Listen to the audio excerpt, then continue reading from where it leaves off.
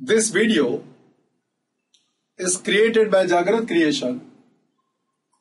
It is on accounting for branches dependent on debtor system is being explained by taking one sum. Just observe the sum on the screen which I intend to take care of. Hafiz Brothers has a branch at Surat. Head office send goods to the branch at an invoice price by adding 25% profit on cost price. Branch does cash as well as credit sales. All the expenses of the branch are paid by head office. The head office sends petty cash to the branch for miscellaneous expenses. Cash collected by the branch is credited in a bank account of the head office daily. After considering the following information, prepare the branch account, branch profit and trading and profit and loss account in the books of head office for the year ended on 31st of March 2016. This is the information given to you. 31/3/2015 and 31/3/2016. So all are the opening balances. Notice it first of all. So these are the opening balances. Here 31/3/2016 furniture, they are the closing balances. Now this information is given to you. Just observe. I am given opening balance of debtors. I am also given the closing balance of debtors. I am given total sales. I am given cash sales. From total sales, cash sales will be deducted, so credit sales will be available. So opening balance of debtors is given, credit sales is given, closing balance of debtors is also given. What is not given? Cash received from the debtors is not given. So to find out the cash received from the debtors, we are going to prepare debtors account. And whatever the cash is being received from debtors is remitted by branch directly in the bank account of HO. Opening balance of furniture is given to you. Furniture sent during the year on 1/7/2015, so 9 months depreciation will be calculated because from 1/7/2015 to 31st of March 2016, 9 months depreciation. This furniture sent has been used for 9 months, so 9 months depreciation will be calculated. And here the closing balance of furniture is missing, but calculate depreciation at the rate of 8% of furniture is given. So opening balance of furniture sent during the year, rate of depreciation is given, but you are not given the closing balance of furniture that we shall work out. And whatever the closing balance of furniture is there at the branch is to be absorbed by head office in its books of accounts. So it will appear in branch account in the closing assets absorbed by head office. Petty cash opening balance, cash sent to the branch, petty cash closing balance is given to you. So petty expenses incurred during the year are not given. We shall find out the petty cash expenses incurred during the year by preparing petty cash account. Stock is given at an invoice price. Goods sent to the branch is also given at an invoice price. Goods returned by branch is also given at an invoice price. Closing stock is also given at an invoice price. From invoice price, we shall identify the profit element therein and we shall write adjustment entry for the profit element so that branch account discloses opening stock, goods and goods return and closing stock at cost. The profit total is 25% on the cost price. So cost is 100, 25 is the profit, invoice price is 125. So 25 upon 125, 1/5 is the profit element and 4/5 is the cost element. Just observe. Invoice price multiplied by 4/5. Profit is equal to invoice price multiplied by 1/5. 25 upon 125, 1/5 is the profit element. Now let me start with the sum. Branch account, petty cash account, debtors account. First of all, I will identify all the 4 invoice prices. I will identify the profit element therein and cost element. Stock is given at an invoice price. What's the relationship? 100 is the cost and 25 is the profit, then invoice price is 125. Opening stock given 1,05,000. As I told to you, 1/5 is the profit element and 4/5 is the cost element. Goods and invoice price.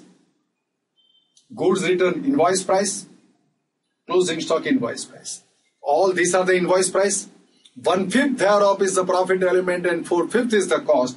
Let me work it out. If 125 is the invoice price and 25 is the profit, how much for 1,05,000? 21,000. 1/5. 1/5 of 1,05,000, 21,000 is the profit element. So cost element is 21 fours are 84,000. Similarly, 2,75,000 is the invoice price.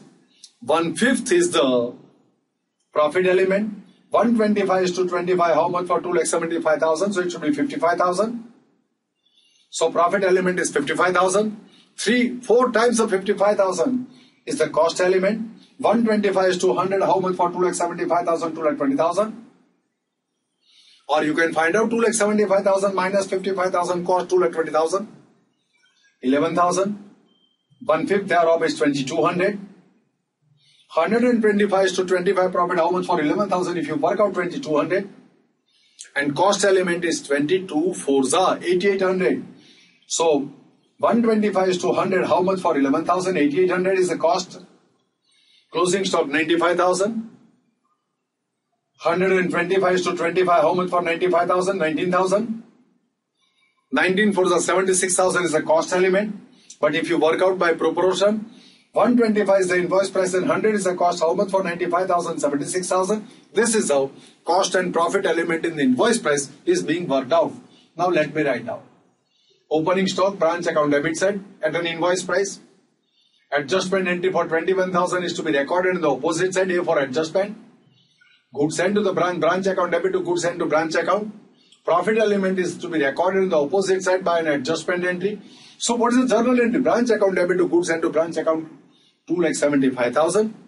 Goods sent to the branch account debit 55,000 to branch account credit 55,000 is the adjustment entry. Goods return 11,000. Profit element 2,200 debited to branch account. What is the entry? Goods returned by branch account debit to branch account credit. And the adjustment entry branch account debit to goods returned to branch account. And at the end of the year, goods returned to the branch is transferred to goods sent to branch account. Closing stock at an invoice price, profit element, closing stock reserve or closing stock adjustment entry 19,000. This is how net amount is the cost that is being recorded in this branch account. Now next. So opening balance of debtors. Branch is given the debtors branch account debit to debtors account that will appear as opening balance in a working note of debtors.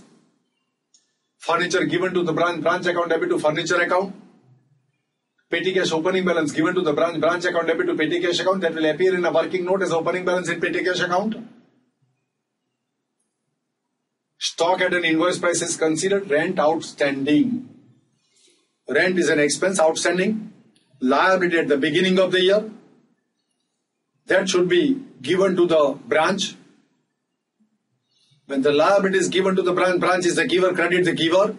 So branch account is to be credited with outstanding rent. Goods sent to branch is already considered. Furniture sent to branch account debit to furniture account credit. Goods returned by the branch invoice price is already considered. Cash sales. Whatever the goods are sold for cash by the branch, cash is remitted by branch to HO. So cash sales will be credited to branch account, cash account debit to branch account. From total sales, cash sales will be deducted. You can find out the credit sales. And credit sales will appear in debtors account. Credit sale is a transaction between branch and the customer. It won't appear in branch account because it is not a transaction between HO and branch. Now, sales returned by debtors is a transaction between branch and debtors. So debtors account is to be credited for sales return. It won't appear in branch account. Discount allowed same way. Bad debts credited to debtors account. Can't appear in branch account because it's not a transaction between HO and branch. Cash directly sent by HO. Cash directly sent to HO by debtors. So debtors has given cash directly to the HO. Head office has received cash. Why head office has received cash? Because branch has sold goods to the debtors. So the amount received from debtors is received by HO at the instance of branch, so branch account is to be credited. We have to presume that the branch is giver for this money, so branch account is to be credited. Cash account debit to branch account, direct deposits, direct remittance. And it will also appear in the debtors account because the amount is recovered against this credit sales. Wages and salary, expenses paid by HO for branch account debit to cash account. Same way rent paid. Now look at insurance paid up to 30th June 2016, 4,800, very important point. The amount is paid by HO for branch, so branch account debit to cash account, but there is a prepaid insurance element therein. My accounting year ends on 31st of March and the payment is made up to 30th June, so 3 months insurance premium is prepaid. So 12 months amount is 4,800, how much for 3 months? This is a prepaid insurance.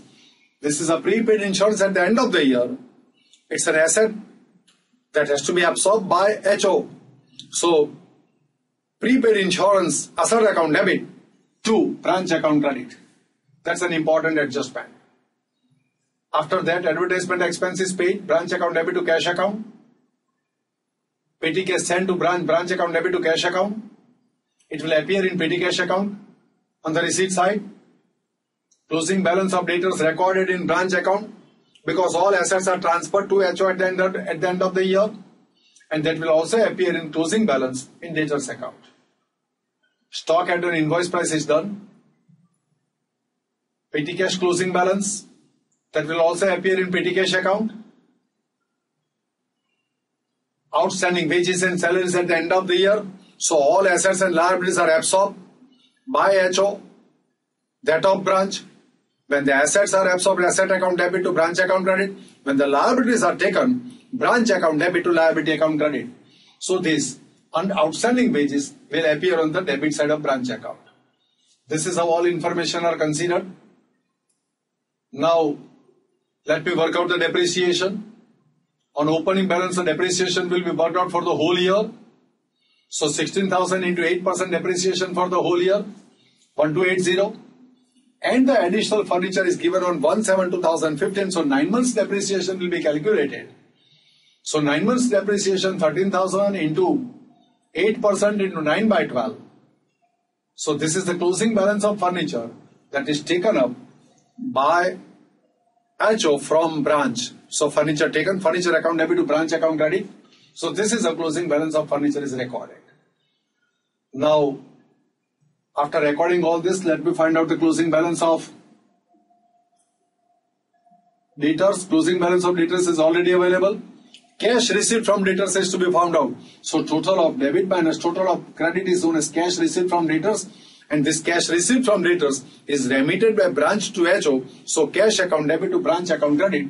This is the remittance that I have received from branch.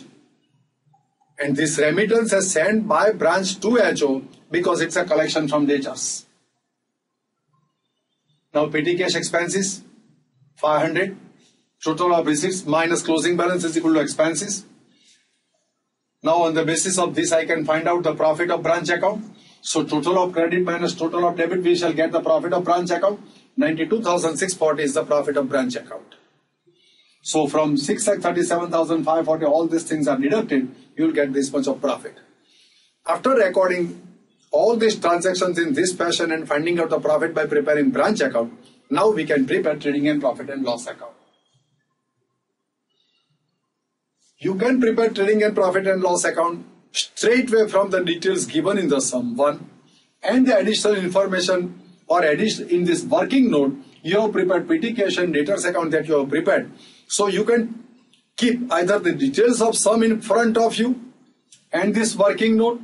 On the basis of these two information, you can prepare trading and profit and loss account. Or might as well you can prepare trading and profit and loss account as I demonstrated here before you. Because I solve the sum in two parts. In the first part, I will prepare branch account with working notes. I'll find out the profit of branch account. Then I'll start preparing trading and profit and loss account. On the basis of all these details, by that, I'm assured that my profit that I may get by preparing trading and profit and loss account is going to be identical with the branch account. So look at my style. Opening stock to be recorded at cost. Cost is 84,000 debited to trading account. Opening balance of debtors cannot be recorded. So your opening balances I am not going to record in trading and profit and loss accounts. I remove in my mind. Of course, I am demonstrating here before you on the screen. In examination, you can't do as I do here before you, because you will find the entire sum with trading and profit and loss account at the end of my explanation. But at present, just understand this concept. Petty cash opening balance cannot be recorded in trading and profit and loss account, so removed. Furniture opening balance, furniture sand, closing balance, difference is known as depreciation, that is worked out, debited to profit and loss account, and all these three things are removed from my mind, means removed from this location. Just observe. Goods and minus profit element therein. So cost of goods and to like 22,000 here there is there, debited to trading account.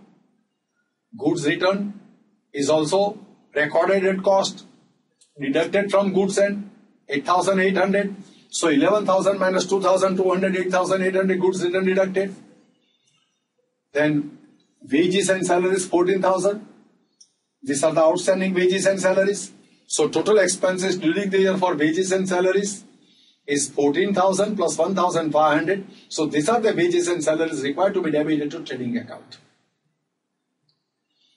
Now this rent 15,200. Outstanding rent 1,200 is already paid.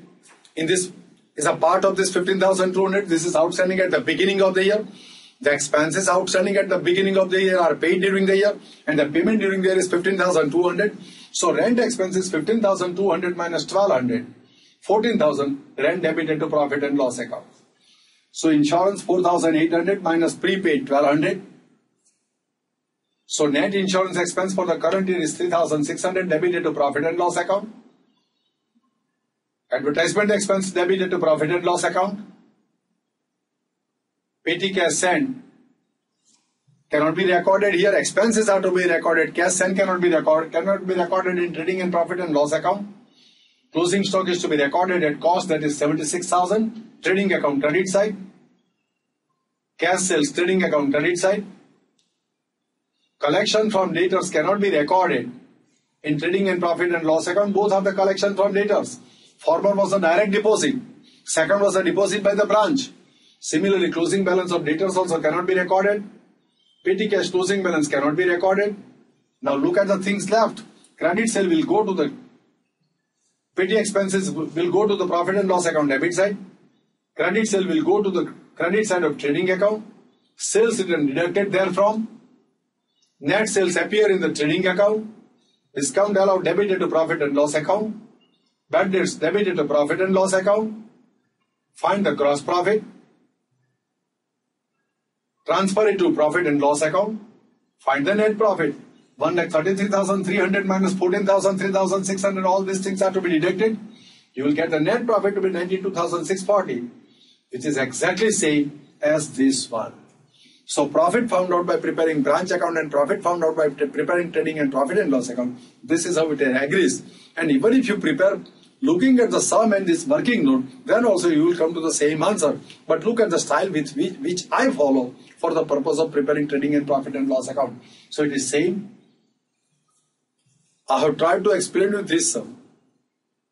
I feel that you have followed all these things. Thanks to all.